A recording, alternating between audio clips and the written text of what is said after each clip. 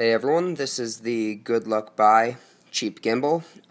As you can see, it normally hangs from this, but I've rotated it around. All you have to do is turn it. You do lose a little bit of motion here because that now hits, but that's still a lot of movement. If you want to fix that, you can just add a standoff right here just to raise this up, and you'll have full movement again.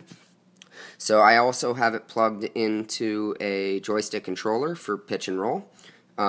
This needs 5 volts of power, but I'm using a 12 volt battery. The gimbal, however, does put out 5 volts of power in the pitch and roll plug pins, so it's not an issue. So all I'm going to do is plug it in now and show you how it works.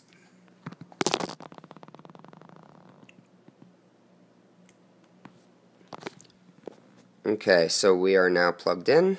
It takes it a sec to calibrate and turn on.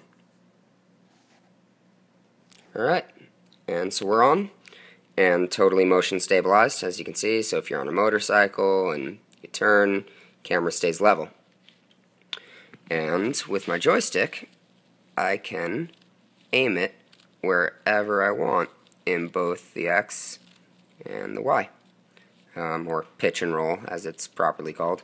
So that is about it. All together with the battery, with the gimbal, and with this sucker, this was roughly $110 total. I also have this little unit here, which is a 12 or to 24 volt to 5 volt. And so this will actually allow me to take that battery and charge the GoPro while I'm at it. So I can just put this in the circuit right here, run a wire to the GoPro, and everything is powered. And so you could run for hours and hours like that. If you build the right hookup, if you do flip this upside down, you now have all this height up here. So you could theoretically have the GoPro in its case. You just need a way to affix it to this bottom plate. And yeah, so this is a cheap and easy way to do it. It's a lot of fun with this thing.